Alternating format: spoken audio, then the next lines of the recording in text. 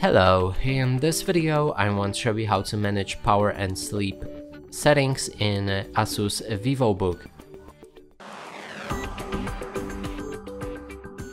To do this, we'll need to click on the start, go for the settings, here find the system.